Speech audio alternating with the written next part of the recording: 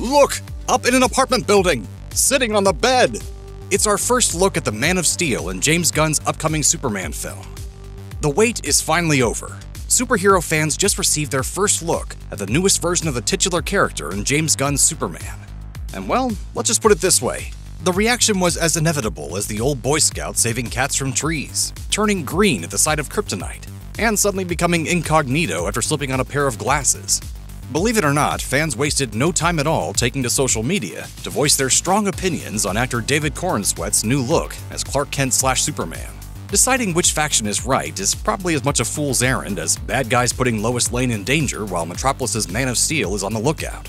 For over a year since the project's initial announcement, those following this reboot closely have held their collective breath over all the aspects this fandom usually obsesses about: the casting, the logo, and the finer details of the supersuit itself.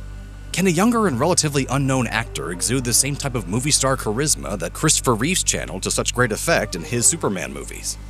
Does the logo hint at which comic books Gunn is using for inspiration?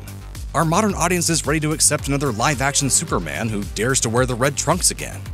And, most importantly of all, will Superman ever finish putting on his boots so we can deal with that purple eyeball wrecking the city in the background? It only makes sense to start with the most obvious detail jumping out to most fans. While Zack Snyder's Man of Steel and the subsequent DC movies that followed in its wake swerved as hard as possible from the traditional Superman outfit, 2006's Superman Returns represented a much more faithful take on the classic Richard Donner design.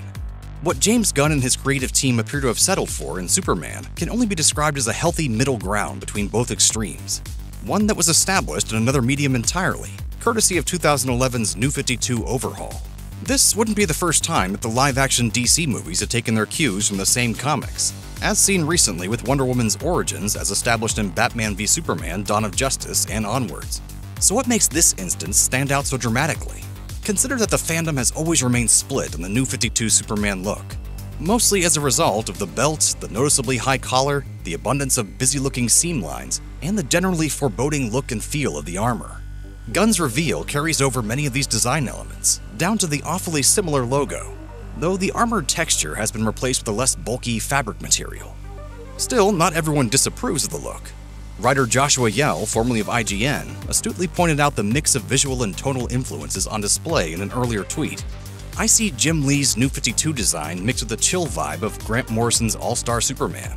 The latter has already been confirmed as a significant inspiration in the film, further adding a feeling of method to Gunn's approach as he reestablishes DC's flagship superhero. You have places to go, people to save. Yes. Increasingly perceived as a relic of a bygone era, the red trunks might just stand as the most hotly debated issue in all of Superman fandom. Director Zack Snyder previously put quite a bit of consideration into having Henry Cavill's suits don the underwear on the outside, but ultimately pulled back in favor of a more grounded look. That doesn't appear to be an obstacle for the DC universe as rebooted by James Gunn, who has spoken on prior occasions about his intentions of having the titular character embody kindness in a world that thinks of kindness as old-fashioned. In other words, don't expect a brooding and self-serious Superman who struggles to live up to the impossible standards of the superhero ideal this time around. That doesn't necessarily mean fans should brace themselves for a campy, outdated tone. Instead, the trunks imply this version of Superman will be a more earnest one. The pose itself may leave a bit to be desired, along with the oddly poor lighting for such a momentous reveal. And even if this image was captured entirely in camera, as Gunn claimed on Instagram Threads, it does little to dispel the first impression among many that this first look appeared to be generated by AI. Minor gripes aside, however, it seems to strike the correct tone for this Superman reboot. Fans can reasonably look forward to a more traditional, hopeful, and optimistic take on the world's most famous superhero.